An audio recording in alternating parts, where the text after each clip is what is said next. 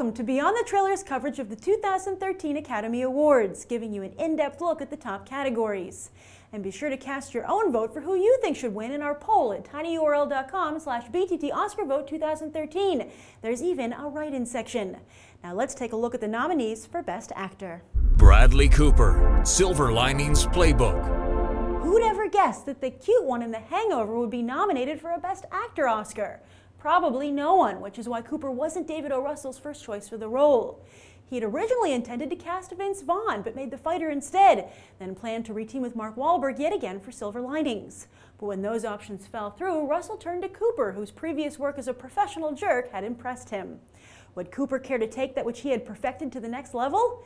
Cooper was indeed game and even came onto the film as an executive producer, only the second time he's ever produced after Limitless. But while Harvey was able to get Cooper a nomination, a win might be just too difficult to pull off, especially since this is Cooper's first time at the adults table. And with a Cameron Crowe flick and another David O. Russell flick in the works, Cooper has clearly turned a corner and will be back again. Daniel Day-Lewis, Lincoln. Once again, as in many categories this year, it's Lincoln versus Les Mis. Both Daniel Day-Lewis and Hugh Jackman took home Golden Globes, but only one can walk away with the Oscar. First up, the case for Day-Lewis. Sure, he's done an amazing job once more. This is his fifth nomination, would be his third win. But what's truly impressive here is that he's redefined Abraham Lincoln. Gone is the image etched in textbooks and Disney theme parks, replaced by one that Day-Lewis crafted over the course of a year. And that voice. When many of us first heard it, myself included, we had a knee-jerk negative reaction as it differed so much from the one has been so long associated with the 16th president.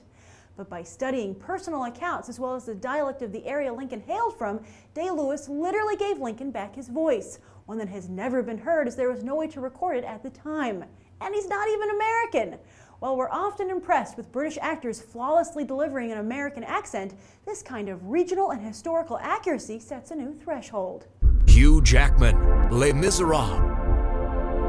But again, Day-Lewis already has 2 Oscars. Hugh Jackman, none. Plus, he does have a strong relationship with the Academy, successfully hosting the telecast back in 2009. He got the gig after hosting the Tonys 3 times, highlighting his love and dedication to musical theater.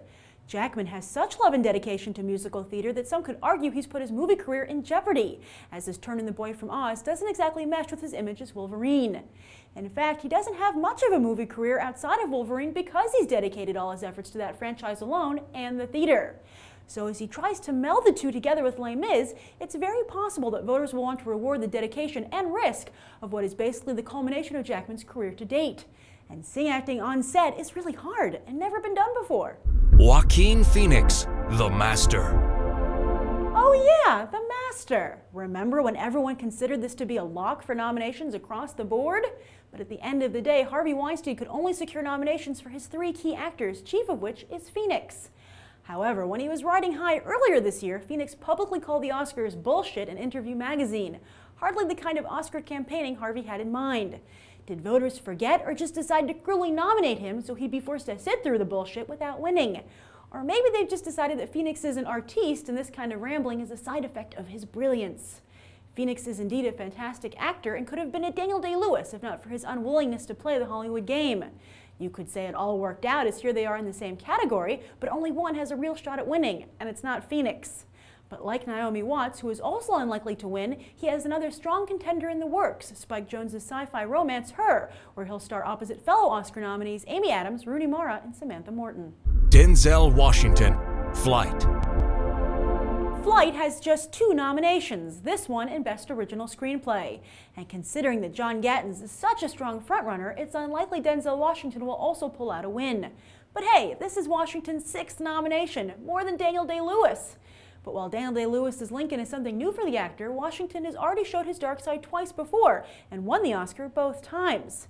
With that in mind, it's odd that voters would go for someone who has no real chance of winning instead of giving a dark horse contender like John Hawkes in The Sessions, Jack Black and Bernie, Jamie Foxx in Django Unchained, or even Logan Lerman in The Perks of Being a Wallflower a shot. And those are the 2013 Best Actor nominees. Who do you think deserves the Oscar? Leave your comments down below, and don't forget to vote in the Beyond the Trailer Oscar poll. It closes on February 12th. I'm Grace Randolph, and I hope you'll check out the rest of BTT's Oscar coverage.